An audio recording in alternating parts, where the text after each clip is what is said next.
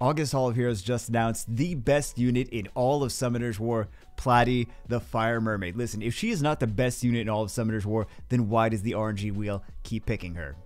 This is sound logic. I mean, no one can argue with this logic. So this is what she is a support unit. She's got 11,000 base HP, 600 attack, 626 defense. Her speed is low for a support unit. That's one of the reasons that I think she's kind of a little bit why does she have more attack power than her defense?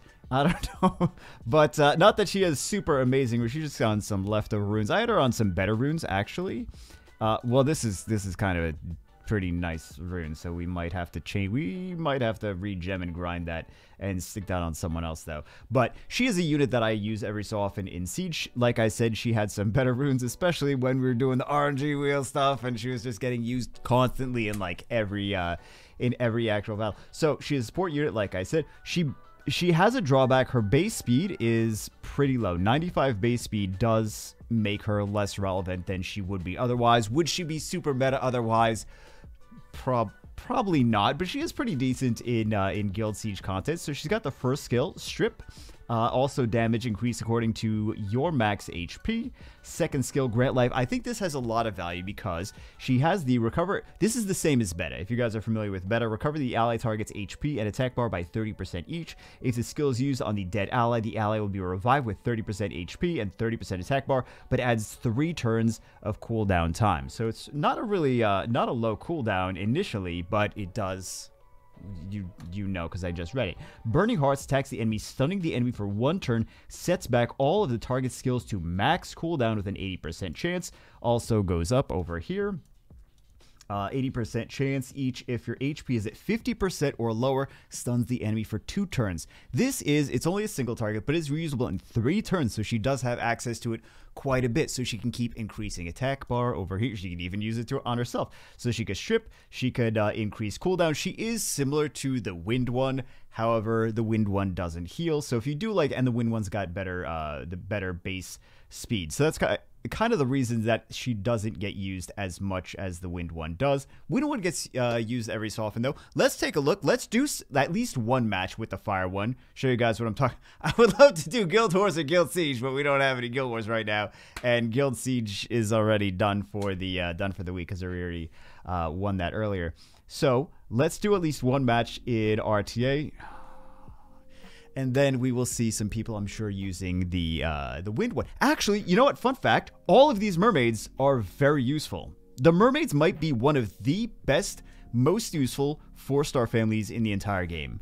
There are no mermaids that are just like bad units that you can't use anywhere. Like this one, I know a lot of people don't use her, but personally, I actually think that she's a pretty decent unit. But you can use all of them, like, and it's not like you're doing yourself a disservice, because there's some 4-stars in the game where you're doing yourself a disservice by actually using them, but these ones really aren't that bad. Like, you can use all of the mermaids. So these are the runes that we're going to use on her in RTA. Her accuracy is a little bit low. She is on Violent Will, but we do have 21% accuracy over here with the support artifact, which gives her at least 74% accuracy for her skill 3. Skill 2 doesn't need to land anything. There's no accuracy, whatever.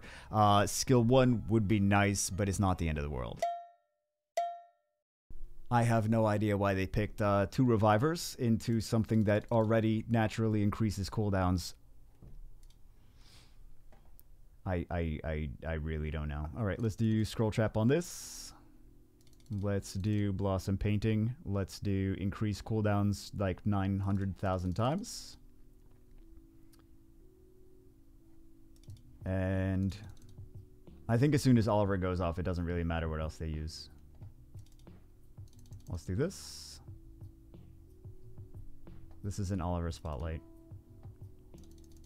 This is going to be an Oliver Spotlight. Get the stunts. Let's get skill 1. Oh, we didn't. Oh, hold on. We didn't violent proc 3,000 to 4,000 more times. That's crazy. Let's just do this, I suppose. We're going to have to worry about that Rika in a second, though, because she's going to come back. So let's kind of think about. That.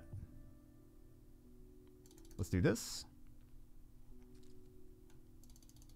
Start doing damage to that. Impulse gun. Just gonna skill 1. Okay. Let's do decrease attack gauge on... Oh, we didn't get it. Okay. Blade Crush. Please land on Rika. That's kind of my target that I need to worry about is the Rika. Because if Rika actually gets... Oh, that's not enough. That really is not enough. Rika can just proc with skill 1. She could just proc with skill 1. It doesn't really matter. Watch. Okay. It wasn't that crazy. Alright, let's do this. Let's do... Again, let's scroll trap Rika. Just kidding. Okay, we're gonna have to start killing things with this, what's his face? Nope, no additional turns. Don't get those. Don't get those. Let's do this.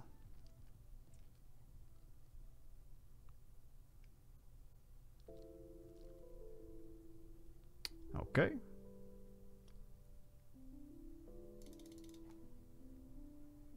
I think we have to try to do Rika here.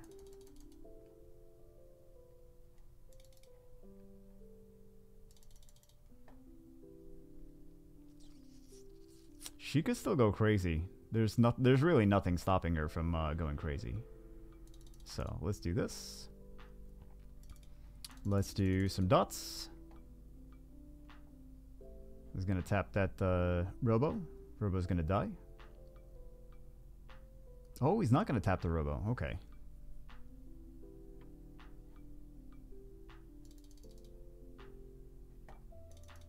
Let's do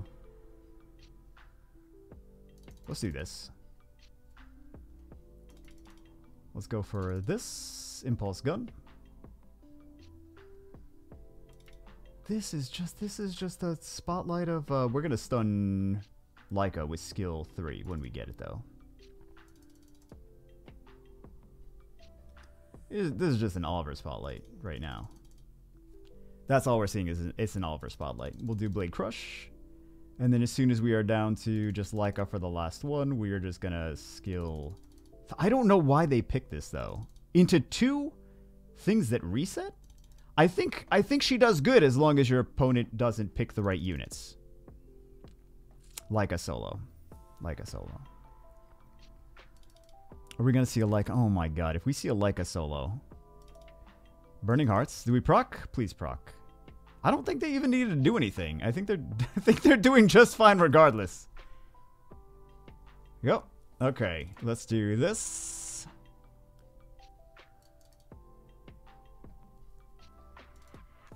Let's do full burst. Hopefully this is going to be enough. Yeah, there we go. So we mentioned Cichlid at the very beginning of the video, so we're going to take a look at Cichlid now and see what she does. So she is on Swift, by the way. A lot of people run her on Swift because she strips, she increases cooldowns, and she's got 110 base speed. She awakens into speed, which Platy does not, unfortunately. I wish Platy... there would be more of a reason to put Platy on Swift if she awakens into speed. But that's also why Cichlid is more meta. It's a unit that people use significantly more than Platy is. That was such a fast battle. We saw Cichlid come in with however fast she was, did a good job. She stripped, she increased the cooldowns, which is exactly what they needed to do. And that is the point of her. She strips, she increases cooldowns, and she contests the speed. So they had a 33 speed lead. They had a 110 base speed unit, Cichlid, with strip and increased cooldowns. So anyway, Platy Hall of Heroes, even though we're talking about Cichlid right now, Platy Hall of Heroes, all the mermaids are good though. That's kind of the point, is all the mermaids. We don't need to see Molly gameplay. You guys already know what Molly does. Okay, that's it for this one. See you as always in the next one.